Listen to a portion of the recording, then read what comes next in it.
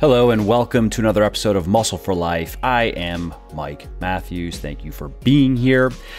Now, over the last 6 or 7 years now, since I've been in the fitness racket, I have sent and received, my inbox is over 150,000 emails now, and I get hundreds of emails every day. And a few things that I hear fairly often are some variants of, I don't have time to work out, or eating properly is too hard, or I've tried everything and I'm still out of shape. I guess fitness doesn't work for me. I guess it's just not in the cards. And I hear these things, especially from people who are in their mid-30s is where it starts, and then older, 40s, 50s, and beyond. Now, whether these people have fallen off the wagon and they're just trying to get back into shape again, or in some cases, they've never even tried to get in shape, they've never really been serious about fitness, they are frustrated. And I understand building muscle and losing fat is not easy, and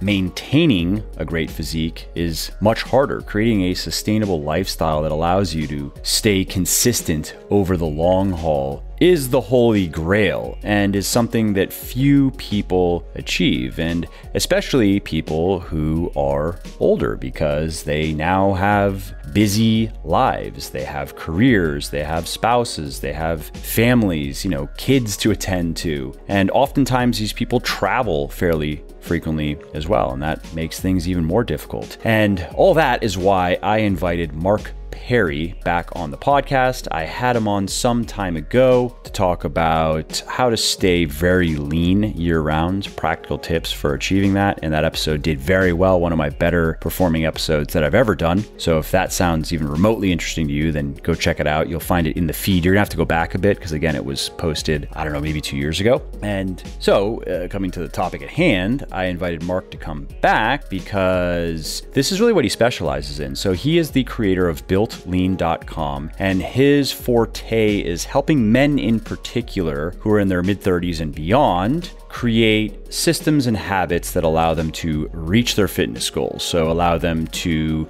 get bigger, get stronger, stay lean, and maintain it, and enjoy their lives, enjoy their meal plans, enjoy their workouts, not feel like they are beating themselves into a pulp in the gym or burning themselves out with a highly restrictive and unsustainable diet and so forth. And so in this episode, Marc and I discuss things like the different stages of fitness as you get older, because things do change a bit from your 20s to your 40s, for example. Some of the unique challenges of getting in shape, and especially when you have a hectic work and home life. Where to start right now if you are, let's say, 40 plus and out of shape. The benefits of crawling, his take on that was interesting. The importance of accountability, and much more. So if you are in your mid to late 30s or beyond, and you would like some practical, actionable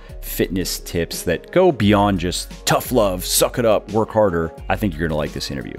Now, before we get to the show, if you like what I'm doing here on the podcast and elsewhere, and if you want to help me help more people get into the best shape of their lives, please do consider supporting my sports nutrition company, Legion Athletics, which produces 100% natural, evidence-based health and fitness supplements, including protein powders and protein bars, pre-workout and post-workout supplements, fat burners, multivitamins, joint support, and more.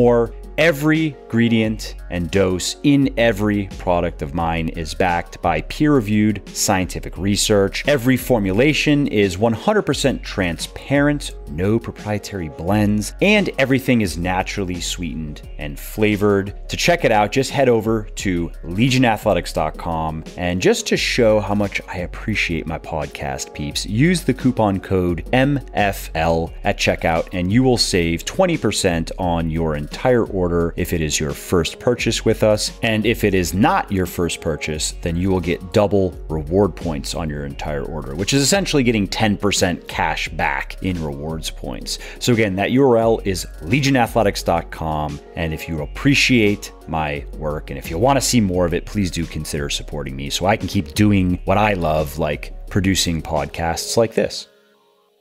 Hey, Mark, welcome back, man. It's been a while. Thank you so much, Mike. I appreciate it.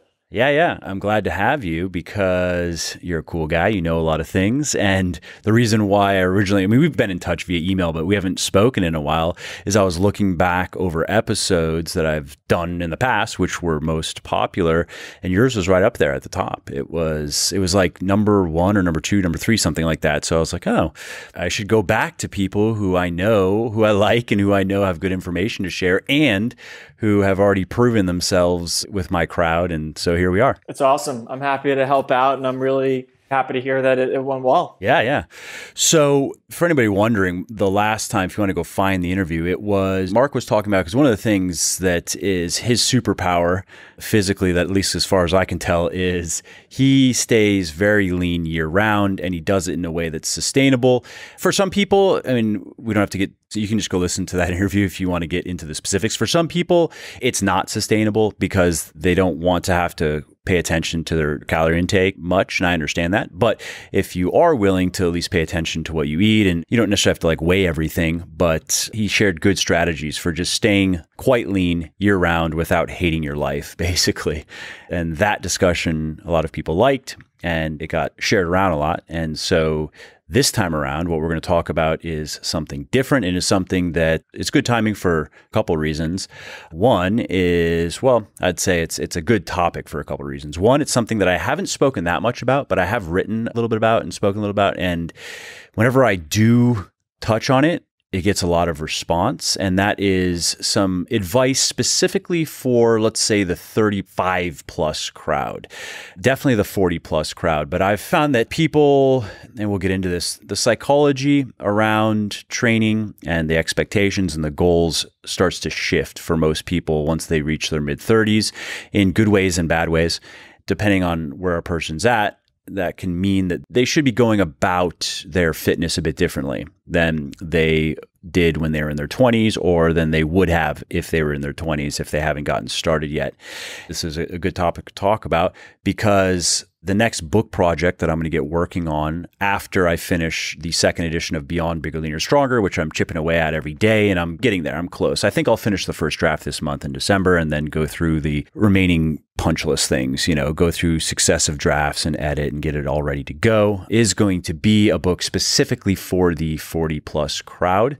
And the reason why I think that's a good idea is I hear from these people. Every single day I get emailed from people who are generally in their 40s, but again, I've seen it start in their 30s, guys and gals who have read Bigger, Leaner, Stronger or Thinner, Leaner, Stronger, and emailed me to ask, like, is this for me? Can I do this? Is it too late? And those are just kind of general concerns, or having very specific issues like certain past injuries or just restrictions, limitations, and wondering, hey, how do I work around this?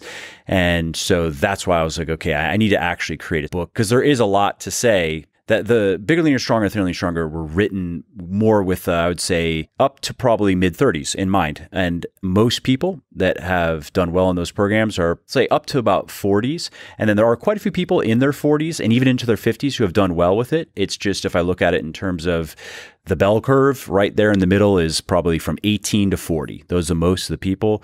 And if I were to write a book specifically for the 40 plus crowd, it is a different discussion. Some of the stuff is going to be no different, like energy balance is energy balance, but there are a lot of things that actually do need to be discussed differently, and there are different myths to address and different kind of fundamentals to discuss, and then different implementation in terms of like what to do in the gym. And so after 5 minutes of rambling, hijacking the conversation, that's what I wanted to bring Mark on to talk about, because this is really what he specializes in, is working with people who are busy, and let's just say 35 plus. In many cases, were once fit, but not now anymore, or maybe we're never fit, we're never into working out, and also maybe do have some injuries that they've sustained in the past that now limit what they can do, or are concerned about, not wanting to get hurt.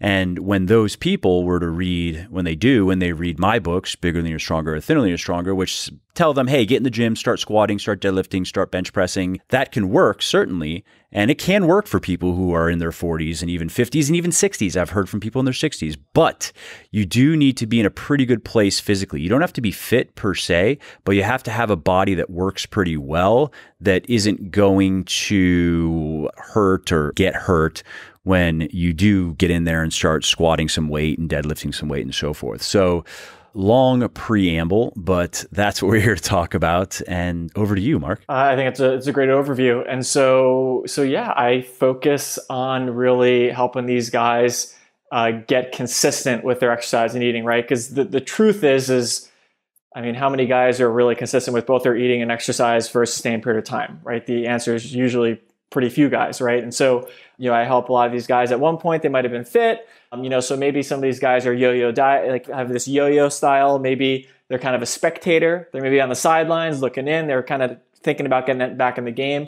Or maybe they're just hit a plateau and they're like, man, I just need to lose that 10, 15 pounds. I just can't figure it out. I really help these guys get results as efficiently as possible and really sustain them for the long term. And just to be clear, do you work mostly with men or exclusively with men? Yeah, it's a great question. As of now, it's exclusively with men. In the past, it's been 90% men. So I'm like, you know what? I think it's best for everyone to really just focus on guys because I think they have unique challenges and that's what I focus on. Okay, good. Yeah. And also in my experience, I have a coaching program, which I don't personally coach anybody currently. And it's like I'm pretending people don't think they're working with me. I have a whole team of people, right. But our female clients almost always prefer to work with our female coaches. And I understand because when you're talking to a guy about anything related to fitness, you are speaking in terms that he thinks in. Like you really do understand exactly who you're talking to because you probably were in his exact position at some point in your life,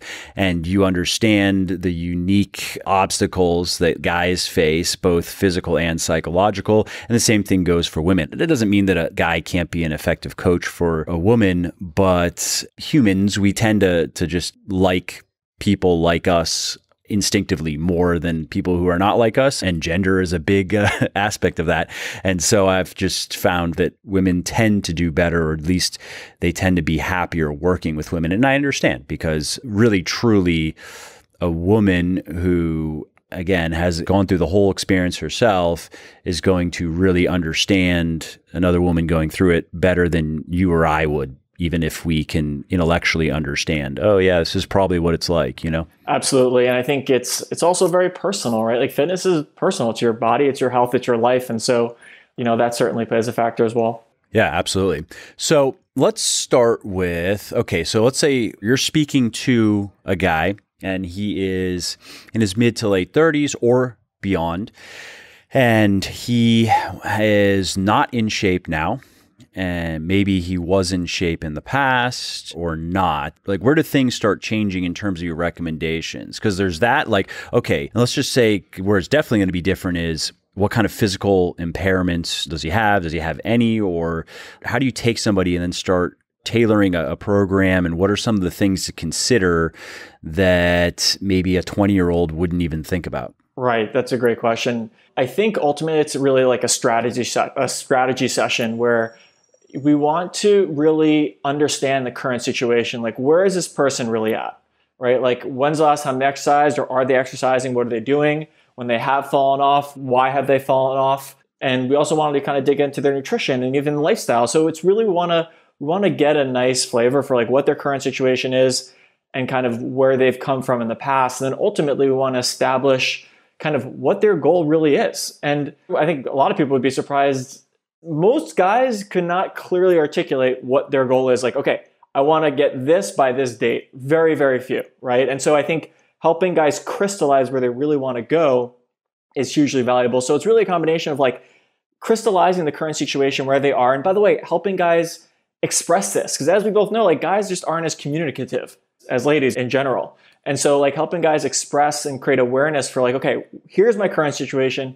Here's where I really want to go. And then I can, create something that really helps bridge the gap. And how does that discussion usually go with people that you work with? Let's just say, this is a 40-year-old guy and he's not in shape now. What are you're going to guide those discussions toward realistic expectations. So how does that look for the average guy I think we could probably lump, I think you would agree, probably at least 35 to 45, if not 35 to maybe 50. Like, I've written about this. In my opinion, you can look at things in terms of phases, right? So they're just ranges of, if you're in this kind of phase of your fitness and in this age, and that would range from this to this, here's generally what you should be doing. Here's generally what you should be expecting. Here's generally what you should be avoiding, type of view, Right. I think that's a great point. And so like one way I think about it is in terms of stages, right? Like kind of stage one is kind of like maybe 30 plus pounds to lose. Like you kind of fell off the wagon, maybe the weight creep, right? A lot of guys, it's like, okay, you have kids, you get a new job, you got a longer commute. And next thing you know, your weight is creeping up, and it's creeped up for like 5-10 years. You're like, oh my goodness, what's going on? And so that's kind of one area. And then I think phase two is kind of like, usually it's a little bit, and typically, and again, this isn't perfect, right? Like obviously the phases kind of flow together, but, or stage one, the guy may not be exercising at all, right? And he may not be eating well at all. And then stage two is usually maybe 10 to 30 pounds to lose. Maybe he's exercising here and there. He might even be exercising consistently, but his eating's all over the place. Maybe he travels a lot. He's just having trouble finding the time to exercise, right? And to get everything work together. And then stage three is really, okay, I'm within striking distance of my goal. Maybe he's hit a plateau and he just needs to like lose the last 10 to like really feel great and just make some optimization improvements. And so of course, again, they're not like clear cut, right? Like it depends on the person. Like some guys who are 30 plus pounds, like they actually exercise relatively consistently. But it's really, I think those are kind of like three general stages. At least those are the guys that I've worked with a lot in the past. And now. That makes sense. Let's take the first stage and talk a bit about that, of like, what do you do with those guys to help them get, really, it's to the second stage, right? Right. It's a great question, Mike. And it's like the $1 million question, right? It's like, how do you help someone make difficult changes? And I think in the industry, it's like, oh, it's all mechanical. It's all, you do this running and you do this eating and then everything works out. But I think it's really a mindset shift. And it's really, and as you've written about like in the little book of, workout motivation, it's a mindset thing, right? Like a lot of people say it's 80% nutrition, 20% exercise. And I'm like, after doing this for so long, I'm like, no, it's 100% mindset, right? And so ultimately, I think it's really helping these guys become aware. And I kind of mentioned this, become aware of like, what are their challenges? What are their limiting beliefs that they have about exercise? It's like, why are they really in the situation they're in? And helping them become more aware of their habits and create better behaviors. And so maybe that involves some type of like journaling, like, food journaling. It might involve, of course, we want to establish like a specific goal and a reason, but a lot of it is around this kind of mindset shift and behavior change. Because at the end of the day, Mike, obviously what we really do, again, for someone who's not super, super motivated, like, oh yeah, I can't wait to get up at 5 a.m. and work out today. It's ultimately behavior change, right? It's about adopting healthy behaviors that are sustainable and then, implementing them. Not to talk too much, but it's really, I think it really comes down to two things. It's beliefs and habits. And so I help these guys who are in that stage, and ultimately it's actually all stages, but particularly the stage one, it's like we really got to work on the beliefs they have around their health and their fitness and even their life in some sense, in some cases, and then also begin implementing some habits that are going to give them the best bang for their buck. What are some of the common ones that you work on with guys? And then what's the winning mindset? What do you want to work them toward? Yeah, those are great questions. There's a laundry list, as you know, of limiting beliefs, but I'd say the top ones are, I just don't have the time, right? I just don't have the time. Another is, I have a hectic schedule. I just don't have the ability to eat properly because my life is like, sometimes gets like a tornado.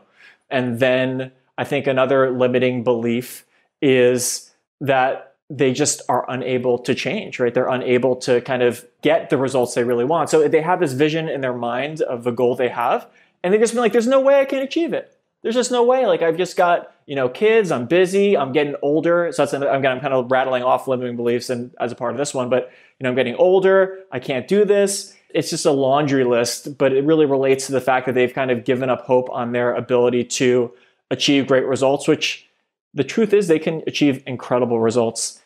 It's just their own limiting beliefs that are holding them back. Yeah, I totally agree. Let's dive into those a bit more. So, and it's interesting that some people might be thinking like, oh, are those really beliefs though? I don't have time, or maybe I don't have the energy. Like I only have so much time. Look at how busy my schedule is. But I totally agree with you in that, okay, let's talk about time, right? So if you are going to have that discussion with somebody, what does that look like? I'm suspecting that it goes in the direction of priorities, right? Like it's not that you don't have the time, it's that you are not giving it the time, right? That's huge. And also when people just throw the I don't have the time objection, so to speak, they really do. So what I have done is I've developed a program that's 3 workouts a week for 30 minutes based on strength circuits. You literally get flexibility, conditioning, and strength benefits. And it's like anyone can do 3 workouts a week for 30 minutes, right? Like it's hard to say you can't. And anybody thinking, oh, well, I don't know if I can, how much TV do you watch? How much are you on YouTube or whatever? Yeah, and so, or social media. If it's 0 minutes, then I'm impressed, and then we can go to the next thing on the list. But most people will be like, okay, fine. Exactly. And I think another thing is people just say they don't have the time because they have no structure, right? And so that's another big theme is like all of a sudden when we kind of create a little bit of structure, they're like, oh yeah, like I can definitely do this a few times a week. And we'll literally, and you brilliantly pointed out in the little motivation book, it's like we establish what they're going to do, when they're going to do it, and where they're going to do it.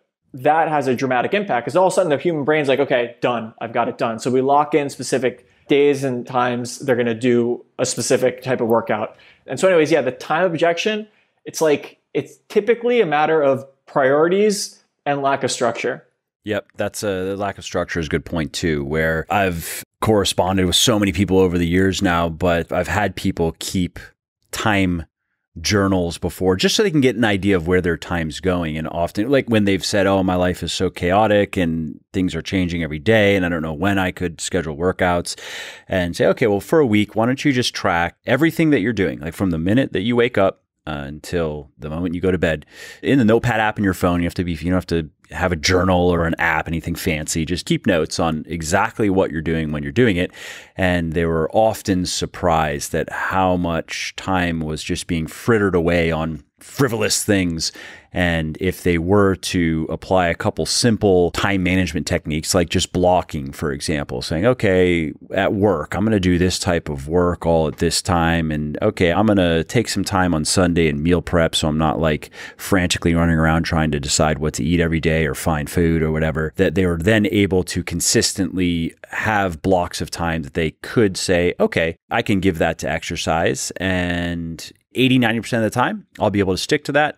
Sometimes things change, and that happens to me as well. I'm sure it happens to you. Life can get in the way, and maybe you can't do exactly what you wanted to do or what you planned to do. But one day, 2 days a month, or whatever, even if it's a few days a month. But so long as you are mostly good most of the time, that's all it takes. We don't need to be perfect, right? Absolutely. And by the way, I think the time journal is so powerful, and it's almost like a food journal. Like even if you do it just for a few days, it can be useful. But like, I mean, the time journal is so powerful because all of a sudden you start to realize, I think one big element is your eating sometimes takes a long time. It's like, oh, like if you're at the office and you need to go like pick up some lunch, it's like next thing you know, it's like waiting in line. And then there are little things that you aren't really fully appreciating, like how long, and it's like, oh my gosh, I'm spending like an hour just like somehow procuring or food or something a day easily. And so as you're saying, it's like, yeah, you're frittering away all this time in your day. And it's almost become like something you don't realize until you actually journal it and make it aware, and you become aware of it. Yeah. It's actually probably worth doing. When you say that, I think of, for me, for anybody, once a quarter or something, just for a week, and then step back and look now, okay, where is my time going? Does this make sense? Are there any obvious kind of yellow or red flags where it's like, oh, wait, like you're just saying like, wait, I'm spending how much time on, I didn't even realize that I'm spending that much time on something that I could easily, whether it's delegate or make more efficient or just eliminate altogether. It's probably just a useful exercise, particularly for people who are busy and who are trying to get the most out of every day and who don't like feeling behind or overwhelmed. Absolutely. Totally agree.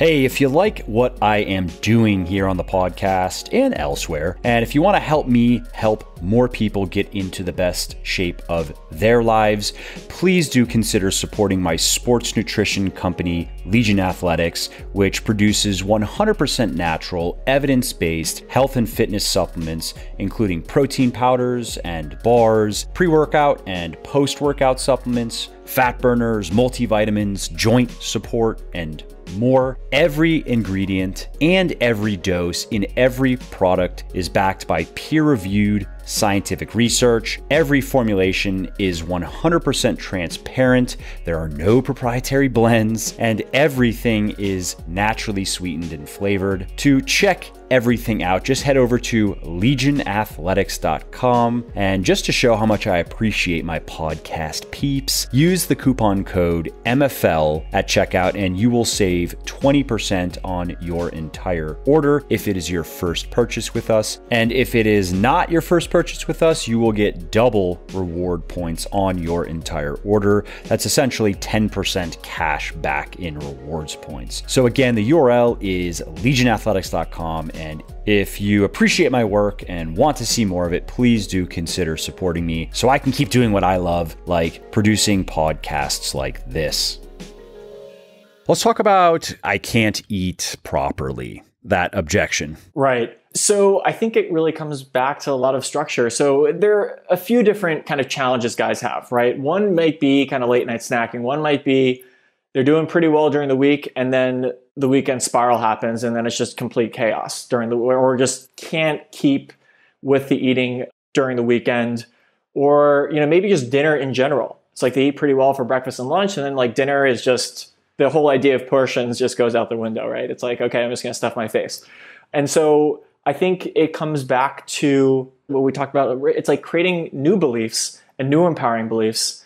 Like maybe you don't have to eat a ton of food at night because it affects your sleep, right? It's like kind of making that causal relationship, because if you eat a huge meal at night, it's absolutely going to affect your sleep. Especially if you include alcohol too. Oh my goodness, yeah. So, alcohol is certainly a big challenge, and that is going to curtail results. Just anecdotally and just empirically, based on my own experience working with a lot of guys, that is a results killer. Even just a little bit of alcohol sometimes, and so I think, changing beliefs, creating new empowering beliefs, and also creating, specific tactics. And as we were talking about, like a little bit more structure. So a lot of guys, it's like they skip breakfast. Like what guy hasn't said they're intermittent fasting, right? It's like everyone's, oh yeah, I've intermittent fasted. Like that's what I'm doing right now. But it's like at the end of the day, creating structure can really, really help. And creating like specific like fallback meals or go-to meals can be really helpful as well. How does that look specifically for people that you work with? It really depends. Just for people wondering, like, what are some common examples? Because chances are, of course. Yeah, of course. I have people listening who are probably in similar situations to many of the people that you've worked with and feel like maybe they haven't been able to eat properly, really for the same reasons or very similar reasons as many other people that you've worked with. Absolutely, absolutely. And so,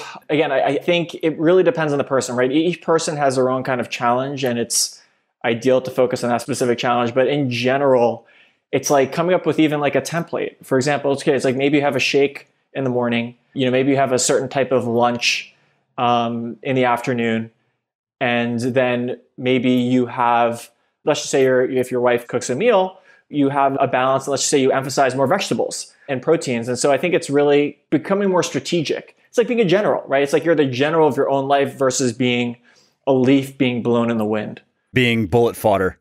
Right, exactly. Yeah, that's really comes down to what we're talking about is meal planning, really. And then you can meal plan very strictly and very specifically. I'm going to eat exactly this food and it's going to be exactly this amount and I'm going to weigh it. And there's a time and place for that. But you can also be a lot looser with meal planning, like what you're talking about, where you have general guidelines where, okay, my first meal of the day is going to be, I'll speak personally, I just have a protein shake because it's easy. I work out and I come to the office and that's easy. And I eat an apple because I like apples, but it could be like, cool, I don't have to eat an apple. It could be some other piece of fruit if I wanted more variety. And for lunch, like what you're saying is, okay, so let's just say it's going to be a salad of sorts. Now, depending on who you're working with, I'm sure some people are like me and probably like you, where I eat the same salad every day. I don't care. I like it. Who cares? It doesn't really mean that much to me. But if I wanted to have some more variety, it wouldn't have to be the same salad. I could change it up. I could include different ingredients, but it's going to be a salad of some kind so I can get in leafy greens. I mean, I do it because I actually prefer to eat more of my calories later. I don't eat a huge dinner, but I like to eat lighter throughout the day when I'm working and I have to have maximum mental clarity and focus. And then when I'm done working and I'm at home later at night, I don't care if I'm eating more food and feeling more lethargic, just because that's how you feel when you eat more food, period, even if it's healthy food, right? Because there is a point where like you fill your stomach with enough food, your body goes, oh, it's time to relax now and digest all this. So then there could be a snack in the afternoon that could be very specific. I have one of my protein bars because I like them, but it also could be just a number of things. It could be like, oh, maybe if I feel like having the skyr, the Icelandic yogurt with some nuts, I'll do that. Or I'll have a piece of fruit and maybe another protein shake, and dinner, like you're saying, going, oh, okay, I'll have some lean protein, whatever we have, whether it's fish or chicken or beef. I'm going to grab some vegetables and I'm not going to weigh, make sure that it's 100 grams of vegetables, but I'm going to get a couple handfuls and some extra carbs from whatever's available. Is that kind of the idea? Absolutely. And one very important thing that I should have already mentioned is, over many, many years, I've realized that ideally these guys not only have a system that they can follow, right? Like, okay, here's a system of like thinking about your nutrition or kind of setting it up and structuring it. Here's like a system for exercise. It's like having guidance and then accountability, right? It's like someone there kind of grading you and overseeing progress.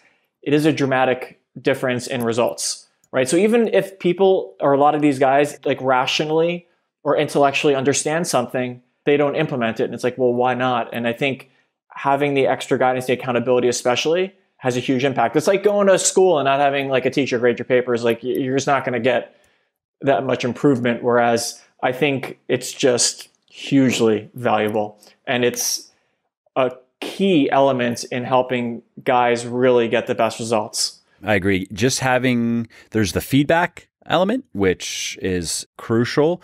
And then there is just that point of it makes, and I'm experiencing this, so I'm learning German. In the beginning, I was doing some where I was using SRS flashcards to build vocabulary because it's a very simple, effective way to do that, and going through a grammar book so I can start to understand, because the grammar is quite different. I mean, it's not just the grammar, really the syntax of the language is quite different than English. So started with self-study and got through about 2,000 words. So I've learned the 2,000 most frequently used words in the language through SRS flashcards and a basic understanding of the grammar. But now there was a point where I go, okay, I could keep going with this just on my own. I could just learn the next several thousand words and then learn more grammar. But I know that I'm going to get more out of regular speaking now. Like I think now of another example of learning golf. I'll leave it to one tangent, but where I go, okay, I know now that speaking regularly is going to benefit me actually more because my vocabulary is now getting to a point where I can understand now. My wife is German, so I've been listening to German for a long time, but I never understood any of it because it's so different than English. Like you could listen to German speak for the rest of your life and you will know nothing. Like if you don't go about learning it, you will never figure it out. It's such a weird language. The words are different and how you structure sentences is so different that until you start understanding really how the language works and building vocabulary, it just sounds like fucking gobbledygook. And so, but now I'm at a point where I can actually start understanding a lot of the discussions she has, conversations with her mom, for example, where there are certain words now where I'm like, I don't know what that word means, but I understood a lot of the context. And so I'm working now with a tutor. And the reason why is there's a difference speaking with a teacher. It's what she does. She teaches German for a living, and speaking with my wife, because she's now kind of running the program now, saying, okay, this is where you're at. This is the next thing we're going to work on. And here's how we're going to go about it. And then after that, like I can try to talk to my wife about things I just want to talk about. But the point is I've experienced that just what you're talking about, even with German. And I'm not a person who really tends to struggle with motivation per se. But what I found is that it definitely was getting less interesting just doing flashcards and studying a grammar book. And there was a point where now working with somebody, it makes me more interested in the activity and the fact that I have to show up every week. We just do one lesson a week. And so I'm still working on building my vocabulary and working on learning the grammar more because I might as well. But it definitely has improved my I'd say it's just made me more interested to continue. Just having somebody there that I know, like, okay, Sunday at 11:30, I'm going to have an hour lesson with Kristen, and I want to have made some progress. I don't want to just have excuses. So I'm going to make sure that I do my flashcards every day and put some time into the grammar book as well. That makes perfect sense. And it sounds like she's got a system. You've got like a step-by-step system you're following. You've got the guidance and accountability, and it's like you're just going to get much, much faster results than if you're going to do it on your own. It's like a shortcut, right, to the results you want. It totally is. And then, of course, there's also this applies to training as well. It's nice to have someone who I can ask questions to and get good answers. And, in fitness, there are so many, it's worse probably than language learning. I don't really pay attention to the language learning space at all. I'm just doing what I'm doing. But in fitness, as you know, there's so much conflicting advice out there, and there are so many different ways of going about it. And some are ridiculous and others are not. Others are even perfectly workable ways to get to the same goal. And so having somebody that you can go to who also understands you and your situation and what has worked well for you and what is likely to continue working well and what is not, to have that person you can go to, it can save you a lot of time and frustration where they can just tell you like, yeah, you don't want to do that. Yes, some people do all of that. That's probably not for you. Let's go over in this direction. That's valuable because otherwise, who knows, you might lose months and months and months trying that other thing. And then you might not ever even find your way to where you need to be because maybe you're going to get really discouraged with, maybe it's intermittent fasting and you heard like, oh, that's it. That's the ticket. And you try it and it doesn't work well for you. I hear from many women where that's the case, where they do not do well in general. It seems to be, and it's probably related to that they're physiologically, they tend to be more carbohydrate burners than fat burners. And so what I've found working with many women is those longer extended, even if it's just an 18 or a 16-8 program, like a lean gains program, by hour 12, many women are not feeling good. So there's an example though, where they go, if they think, oh, well, but intermittent fasting is the thing. This expert says like, this is the best way to do it. And if I can't do it the best way, I'm not going to do it at all.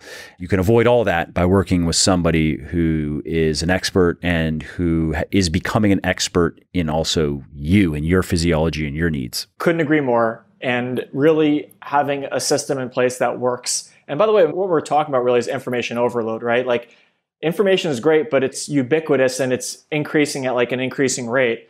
And so there's just so much information. One person says this, one person says that. Oh, it should be only vegetarian. No, you should eat mostly meat. Ketogenic, intermittent fasting. Again, there's just a million different ways. Oh, it should only be, bodybuilding or high intensity interval training. Again, like it's so confusing out there for a lot of guys. And I think having like, okay, one specific place that helps you, again, bridge the gap from where you are to where you want to be efficiently as possible is incredibly valuable and useful.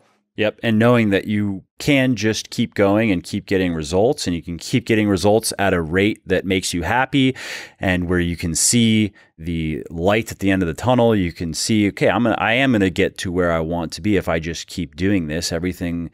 So then it gives you peace of mind knowing that you can just ignore everything then. Like that's the game. That's the game, is like ignoring most of it. Basically like figuring out what works for you and just sticking with that. And this is true for many people who are getting into fitness. For what they want to do, they can do just that. They can figure out, and it's really just going to be the basics, the fundamentals, maybe tweak things a little bit to fit their exact needs and do just that. And they could then ignore everything else if they wanted to and get to exactly where they want to be and be perfectly happy with their fitness and their health. Now, if they just like health and fitness and they just like learning things and it's something that's just interesting to them and they just have a curiosity that they want to scratch, well, then sure, go learn other things. Go learn about keto, go learn about intermittent fasting, go learn about HIIT, go learn about whatever. There's nothing, that's totally fine as well. But there are a lot of people out there who they would rather take that time and put it into something else. Like they wouldn't want to spend an hour a day just reading about health and fitness because they just want to know what they want, what they need to do to get into good shape, to look good, to feel good, to be healthy, to live a long life. And they're just going to do that. And then all their other time is going to be going to other things. And there's nothing wrong with that. I mean, that's a sweet spot for many, many people. And I totally understand. If I wasn't in the industry as a professional, I wouldn't spend as much time as I spend on health and fitness. I mean, I have many other interests as well. So I do understand that, where it's like, you don't need to know most of the stuff that's out there. You don't need to know. It's not going to hurt you. It's not going to hurt you that you don't know. You're not like screwing up your body by not intermittent fasting or not following a ketogenic diet.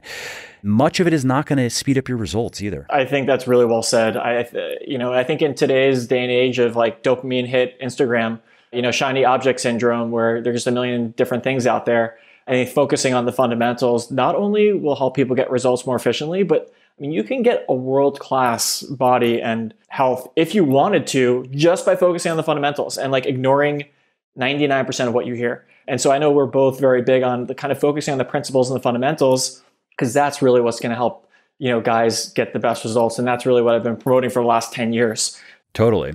And one final note on that, and then I want to move on to this other limiting belief that you had mentioned about, I just can't change. I'm kind of just stuck like this. But one other thing is that, and this is just top of mind for me because I'm wrapping up this new second edition of the sequel to Bigger, Leaner, Stronger, which is meant for intermediate and even advanced weightlifters. So even there, what we're talking about is how do you get maybe the last, to put specific numbers, like this is a book called Beyond Bigger, Leaner, Stronger for anybody listening and wondering. So this is for men specifically, and I will do one for women. It's going to be after the middle-aged book though.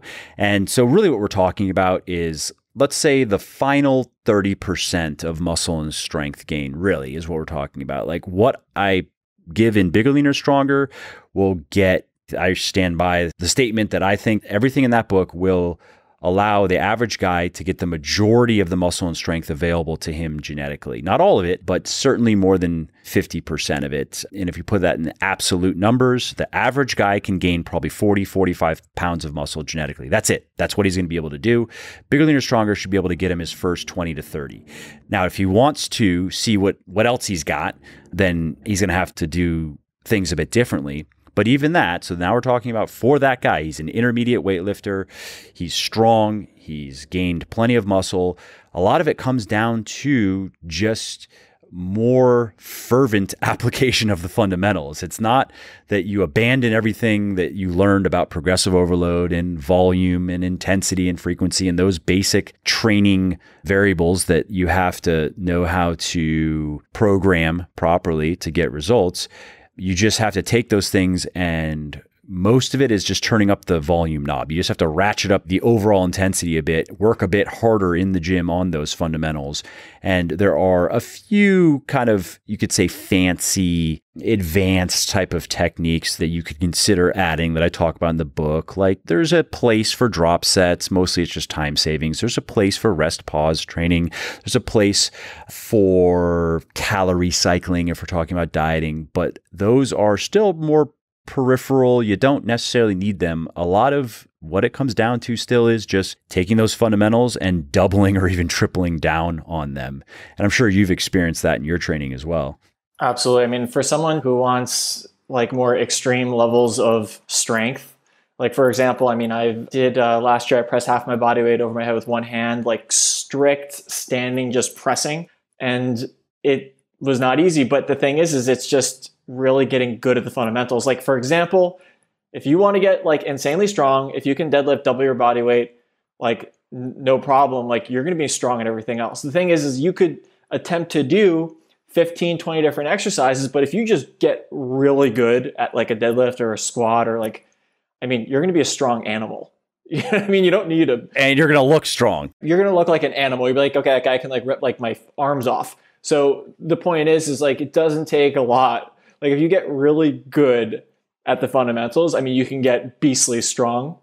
And the same thing, like it's just in terms of, flexibility and conditioning, I kind of call it the exercise triad, right? It's like strength, flexibility, and conditioning. And it's like getting a nice blend of those. And again, I think for people who want to get like beastly strong, as you were saying, like that next level, focusing on the fundamentals is great. But even people, if they just want to improve their health and well-being, the fundamentals still work. So it's really, they work in both situations. Totally. So let's shift gears quickly back to what we were talking about previously. And let's talk about the limiting belief that like where they just think they can't change or they're just kind of stuck like this. And in my experience, just to add to that, oftentimes when people feel that way, they've tried and failed a number of times previously. And so in some ways, it's not even an illogical conclusion, where they're like, well, I've already tried 5 things before and failed. So chances are, probabilistically speaking, whatever you're going to tell me to do is probably not going to work either. It's great that we're talking about this because not many people talk about this. First of all, I just want to say that. But yeah, there are a lot of guys out there like, listen, I tried this. I tried intermittent fasting. I tried ketogenic. I tried this exercise and it just hasn't worked. And I think it kind of goes back to what we were talking about, which is like, have they had any accountability, right? Have they been using a system that actually works with their life? The answer is probably no. In fact, it's definitely no, right? They've kind of taken the lone wolf approach, which is what I call it, where guys just, it's, oh, I'm going to do everything on my own. I don't need any help. That doesn't work well for almost anyone. Like anyone who's performing at a very high level has got coaches, they've got systems in place. Like, I mean, to say the least, right? Like anyone performing at a high level at all. And oftentimes they didn't even build the systems. Like they actually they're just following them. Yeah, exactly. They were given to them by experts and they just go, sure, yeah, I'll do that. Absolutely. And so, it's this kind of lone wolf approach. It's hard to understand the cause and effect of things. And so, you're kind of chasing your tail. You're in this like chasing your tail, banging your head against the wall situation. Whereas, if you really have a system that hits on all cylinders, it's not just like an exercise thing. It's not just an eating thing. It's like a overall like mind, body, and like health thing, right? It's like life thing. It's like you can't just slice off one little aspect and expect to make a major body change and health change. Like it's really a holistic whole thing.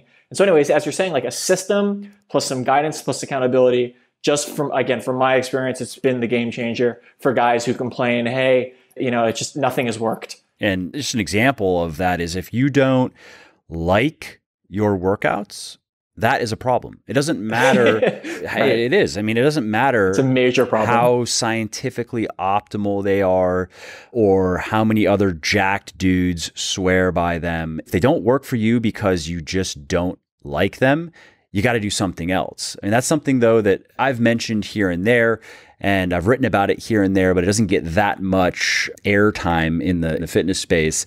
A lot of the advice is more just kind of aggressive, this is, you just suck it up and no days off and stop complaining, stop being a little bitch, whatever, right? Right. Macho man. And sure, I understand. You do have to have a bit of spunk to do anything in life, including get into shape. I get that. You can't be a complete whiner, or if everything doesn't work for you, well, then yeah, you're in a bad place. But that's probably not the case. And in having worked with many people myself over the years, it's often been where while one approach to, let's say it's working out or eating, the same thing goes for diet too. If something that they were recommended, even if it's a simple, hey, this is a good general one-size-fits-all recommendation, see if this works well for you. If it doesn't, well, then there is something that can work.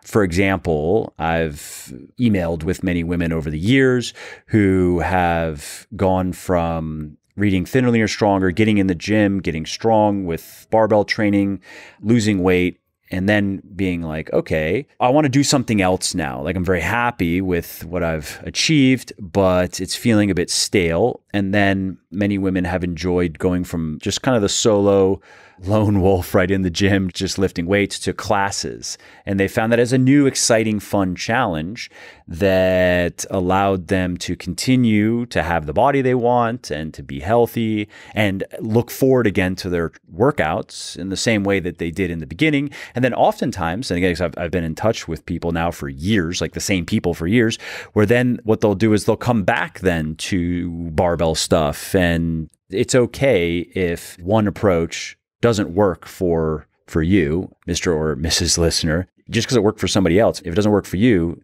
the thing is, like, let's find what does work for you.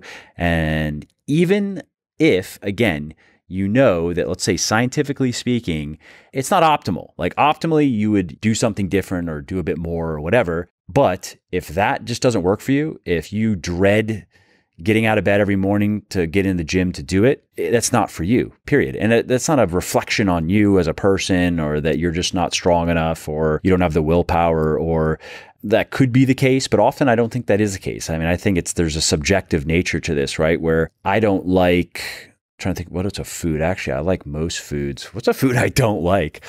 Anise, is that how you pronounce it? Anise? How do you pronounce that? Anise, that spice? I don't, you know what? I'm not even. Anise, whatever it is. I don't like that spice. I just don't like it. It tastes bad to me. And I do like a lot of, and it doesn't matter how many times I eat it, I just don't like it. Similarly, there are some workouts, some types of training that I just wouldn't like. And that's okay. And the thing is to find, okay, what do you like? What do you actually... You're not going to look forward to every workout. Some days you're going to be low on motivation, low on energy, whatever. But more often than not, what do you look forward to and get in the gym and then enjoy and leave the gym feeling good? Like those are the things that you want to go for. And same thing with diet, right? You want to be looking forward to the meals. You want to be eating foods you like. You want to feel satisfied.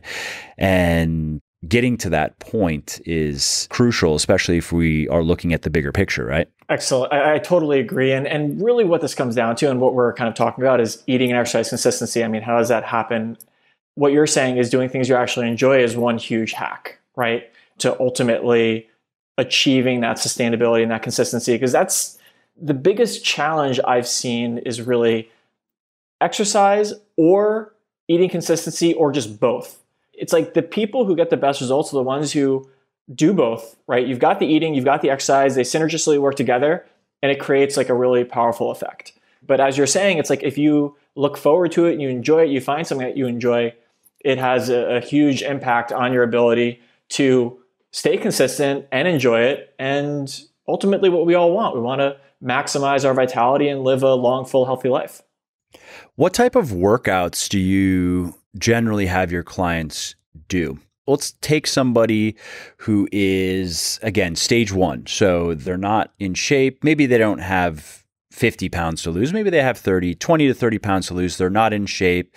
Where do you like to start with them on the exercise side of things? Right. So those guys, I think they're ready to get straight into strength circuits. I mean, that's kind of my bread and butter, so to speak. I really love it. And it's something I do religiously 3 times a week. And so I'll give them, a program that's based on the strength circuits where it's, again, 30 minutes, starts with a warm-up, goes into circuits, typically 5 exercises done a few times, have a little bit of a finisher at the end to kind of lock in, get a little bit more conditioning, and then the end is like a cool down and some stretching. So literally in 30 minutes, it's timed. Like that's a huge deal, right? Like when something's timed, it's like the workout density, right? You can get a lot more done in a lot less time.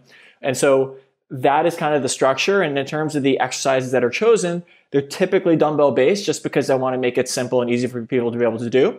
And they're movement based, right? Because I'm not really trying to target muscle groups. Like I think form follows function, especially I think it's just really a good framework to use. And so, movement patterns, squatting, lunging, like doing different types of core work, helping people open up their body and ultimately just get stronger, more limber, and in better shape.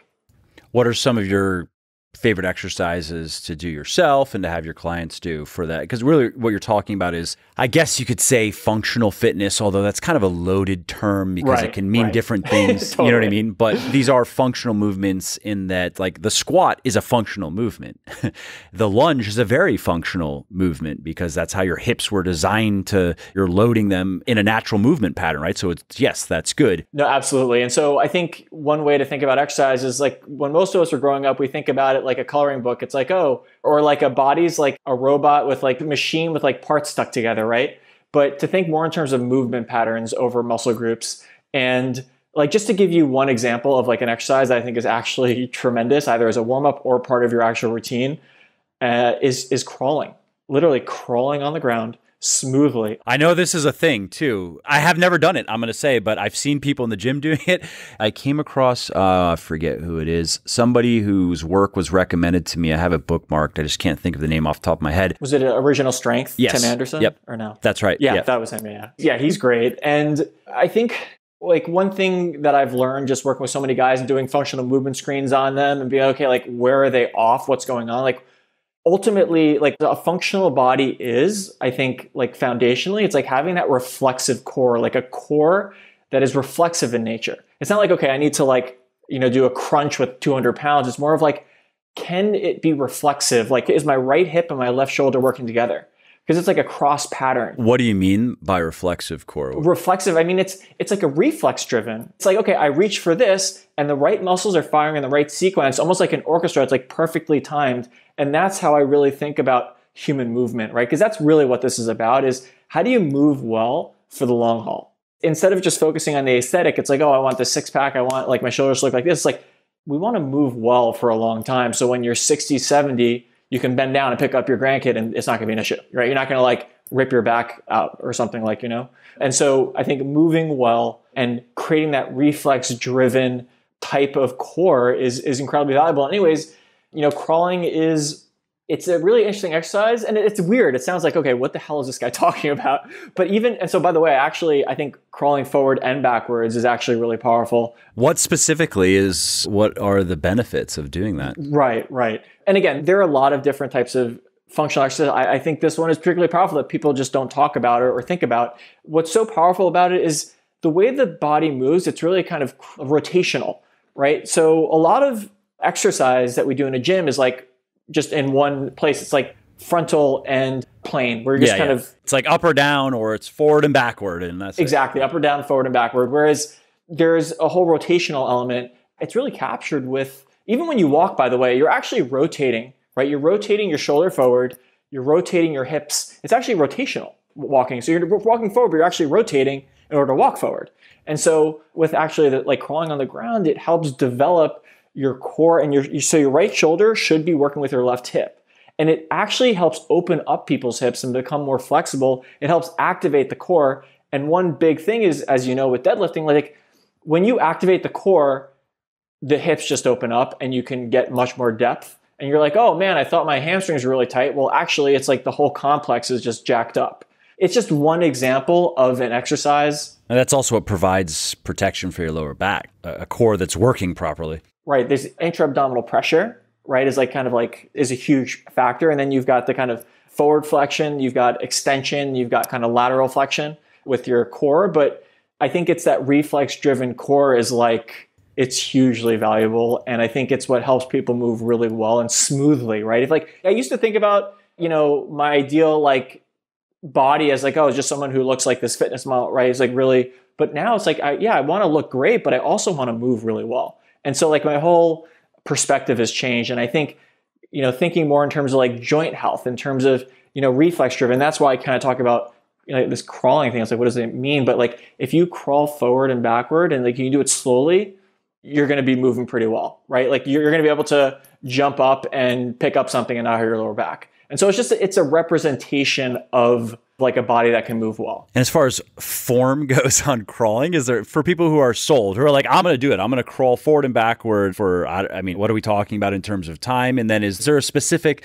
where you're like, yeah, just go search for this type of crawl, do this for a minute forward, a minute back, or whatever. Like for people who are like, I want to do it, I want to see the difference. And by the way, just to be clear, like crawling is not part of every workout I do. In fact, it's like not many. When I say not like the workouts I give to most guys, like it's not part of it because they're not going to do it in their own gym, but it's something that is a part of some. Right? It's something that I think guys should know. So in terms of like, okay, how to build this in, I think you just do it as part of a warm-up. Just do it a few forward, a few backward, just to kind of get the blood flowing. I mean, if you look online, there are a million different ways to do crawling. I mean, there's leopard crawling, there's bear crawling, there's a million different ways to do it. But just in terms of how I do it, I personally have it as part of my kind of like warm-up routine. It's something I literally like religiously do because I just go forward and backward. Typically, I mean, it depends. If I actually go to the famed Gold's Gym in Venice right now, I'll go like down this path, maybe 15 yards. I just go forward and backward just to kind of get the blood flowing. If I'm actually going to do it as a workout, I'll do it for like a few rounds of maybe, almost probably like 20 yards forward and backwards. And I'll do that a few times kind of at the end of a training session. That's something else I'll do like kind of as a finisher. Is there a specific type of crawl that... Again, I mean, there's so many different variations. I mean, or a style that if someone goes, I want to do exactly what Marc's doing. What do I do? That's so funny. Yeah, I mean, I keep it pretty simple. It's not the bear crawl where you've got your like hips really high. I mean, I do it more of like kind of the Tim Anderson style from Original Strength, where it's like keep your hips kind of like flattish and then just move forward so that your hips don't spill from side to side. Like that's the thing. You want to keep your hips kind of flat, and then that is what helps kind of promote the flexibility and helps increase the reflexive nature of the core. And by the way, I mean, ultimately it's like crawling, like instead of like hiking or climbing, right? You're climbing upwards. That's also like incredibly powerful and functional, right? Yes, it's similar, a similar type of movement, but you're just moving laterally instead of horizontally, right? Right, exactly. So if somebody were to imagine they were kind of climbing up a wall, but on the ground, then that would be probably more or less the right type of movement.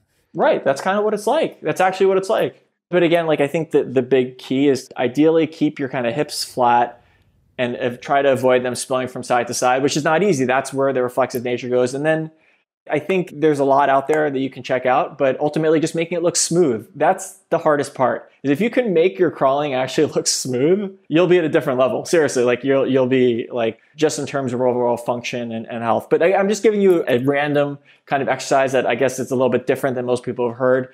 You know, it's something that I think is useful. It's something I personally use in my warm-ups all the time. Yeah, great. No, it's a great tip, and it's one that I don't think has been shared ever on my podcast. It reminds me of I did an interview with Dan John months ago where he shared I'm a huge fan. He's a good dude. He shared a simple shoulder tip that I had never heard, and it was simply to hang for like 30 seconds, I think it was, no more than a minute a day. That's all it takes to improve shoulder health. And it's something that he just has always done with his athletes. And he's seen it, for example, he was saying that it's helped a lot of baseball pitchers who obviously they just wreck their shoulder for a living.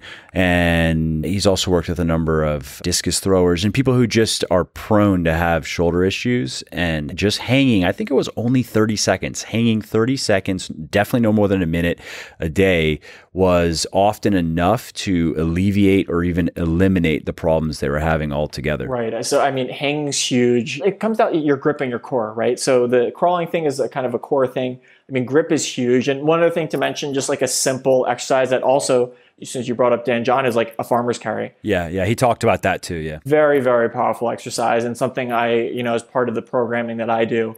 So incredible. And it's not like you're not like curling anything, but it's just in terms of overall strength and longevity, like a farmer's carry is really powerful because like when you get your grip strong and your core strong, the game changes. Like you're going to be a strong person.